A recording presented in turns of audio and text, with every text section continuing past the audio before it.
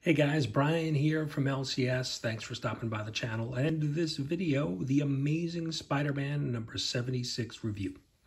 So this is the second issue of the new creative team, and overall, not too bad. So let's jump in. We'll see, take you through some of the artwork. So Ben Reilly is back, and Peter Parker met up, and there was a battle with the UFOs, and Peter got radiation poisoning and was in bad shape. Ben Reilly did not. His specialized suit that has been provided to him by the Beyond Corporation basically prevented him from inhaling the poison and getting exposed to the radiation. So Peter's in bad shape. Ben takes him to the hospital. They're out of costume so that, we don't spoil their identities. And Ben goes ahead and calls Aunt May and Mary Jane, and basically everybody ends up at the hospital. And Peter's in bad shape. He's trying to fight off what's going on with him. And we get a little insight more on the Beyond Corporation. They're a little freaked out about not being in contact with Ben. He needs to check in. He's got the suit off. So they're basically able to track him and communicate with him through his suit. And so they're getting a little frustrated with the inability not to kind of track him or find him at this point. He gets home, back to the big, great, sweet apartment that the Beyond Corporation has set him up with, and he's feeling a little guilty. And we're not really sure why, but he ends up heading back out and going back out to see Peter. But in the meantime, Aunt May gets to the hospital, and she is looking to crowbar some of the doctors and make sure Peter's getting the best care possible. And this is pretty interesting because there were some, Aunt May obviously has been intertwined in the story over the years, but in the most recent run, in this current run, she was, helping out with the Feast organization and, helping people within the city. But I don't remember her being this kind of tough and persistent with things about Peter, but she's all over the doctors and making sure that he is okay. And then, so the doctors are happy that, Peter is conscious, but he's still in a lot of pain, and they're not really sure what's going on with him. They're running tests to try to figure out what's going on. Ben comes back and has a conversation with Peter, and he basically says, look, I really need to have your, blessing to be, continue as Spider-Man. It's really weighing heavy on me, and I really need, your blessing.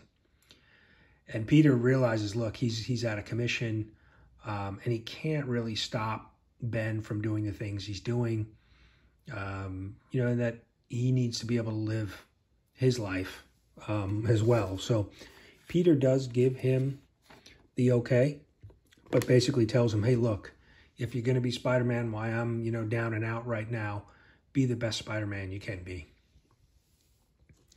And so Peter kind of goes back in and has a kind of a relapse and kind of slips into an unconscious state, maybe even a coma. And then Ben, now finally getting Peter's blessing, is out and about, and he basically starts to target the UFOs.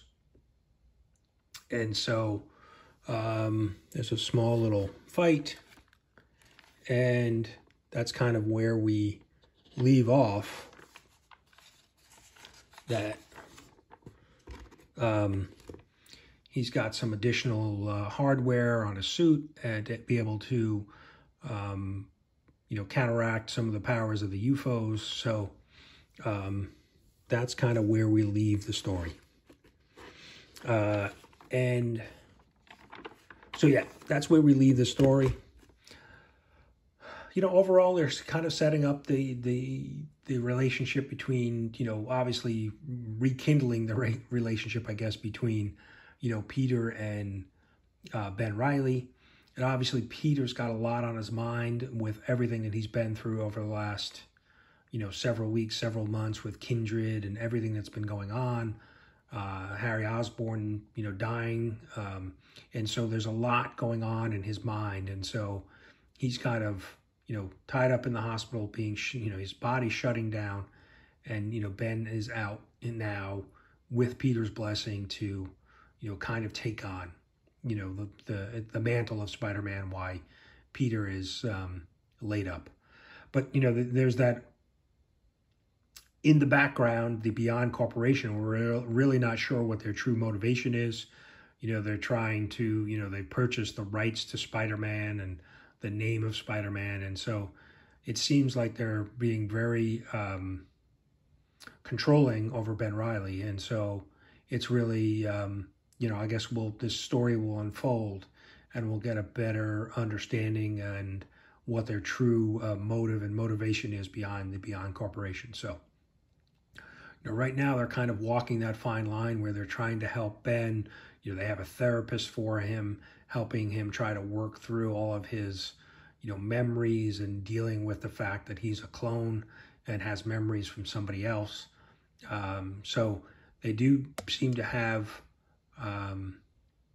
his best interest in mind with this, but you know, in the back of my mind, it feels like they will be going somewhere else with this. So, you know, there's a reason, a real reason why they're trying to do this. So I'm sure that will unfold over the next, you know, issues. We do get a break next week. There is no new issue of Amazing Spider-Man next week, but we get it the following week. So that'll be the October 27th, the end of the month, when we get to see issue number 77. So I think there's a small little preview in the back here. Yep, issue 77 on 10/27. So that's it, guys. I want to try to keep these short, but definitely the story so far with the new creative team is definitely have seemed to take a, you know, different tone to the story. And then obviously, you know, with having Ben Reilly back, Peter and Ben are trying to figure things out, you know, as they move forward. So far so good. Thanks for watching.